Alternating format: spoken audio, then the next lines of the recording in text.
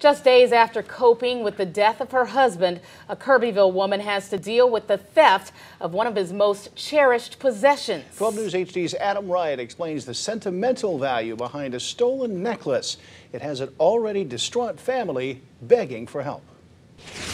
He was so kind and generous. Alyssa Barton's stepfather passed away Friday after a long battle with cancer. It spread to his liver and then to his lungs. And he's been very sick for the last year and a half. The day after Larry Hunt died, his wife returned home from the hospital and discovered some things missing from her bathroom. Several pieces of jewelry had been stolen. Among them, Hunt's Trinity necklace and his cherished silver cross necklace. We were devastated. We searched everywhere, all over the house. They had vanished within the last few weeks of Hunt's life. The silver cross necklace is only valued at about $60, but the sentimental value it has for this family is priceless. I remember him wearing it every day, and it was the first thing my mom ever gave him. And she took it off of him before he went to have his surgery and left it here so it would be safe.